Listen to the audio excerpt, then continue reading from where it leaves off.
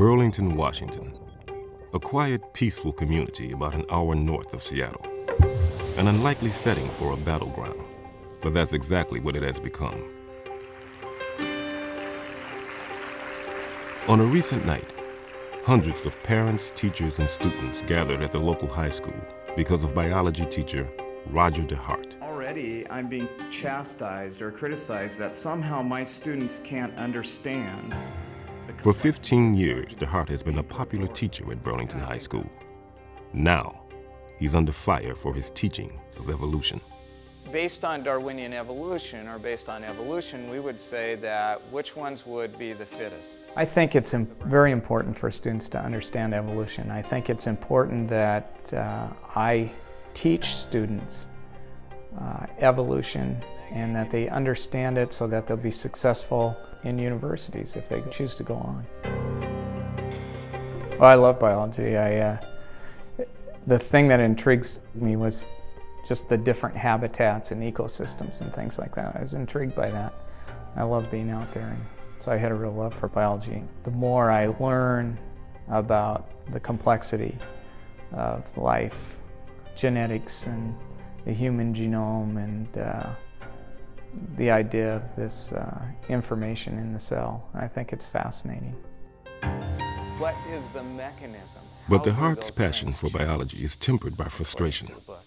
Frustration that students aren't learning enough about evolution. According to DeHart, teachers and textbooks are not presenting an accurate representation of evolutionary theory.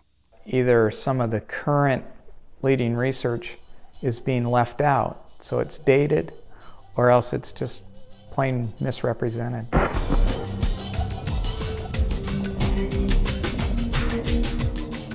Because of his desire for students to learn accurate science, DeHart decided to supplement the standard unit on evolution with additional materials.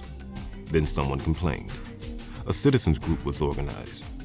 Groups from outside the community began to lobby the school district, and the dispute became an issue in school board elections. The controversy polarized Burlington.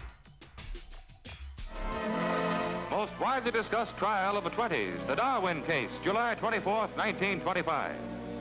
Of course, this is not the first time evolution has divided a community.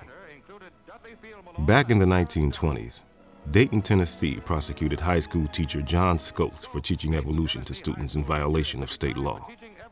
Remembered today as a classic battle pitting religious fundamentalists against defenders of science and academic freedom, the Scopes trial continues to affect how we view the controversy over evolution in the schools. According to defense attorneys, was the right to teach what science had found factual. But there is one important and unexpected difference between John Scopes and Roger DeHart. Scopes was a proponent of evolution. DeHart is not. And those who are trying to censor him from teaching too much about evolution are not religious fundamentalists. They are supporters of Darwin's theory. I think American schools teach too little about evolution. I think that a lot of the information regarding evolution is taught uncritically. Does natural selection provide you with more information? They're not asking students to really examine the evidence given and to ask whether or not that's a plausible explanation. It's more or less regurgitate the facts, regurgitate what we've told you, and don't question, because if you question, that means that you must have a religious belief, and that must motivate your objections to evolution rather than the science.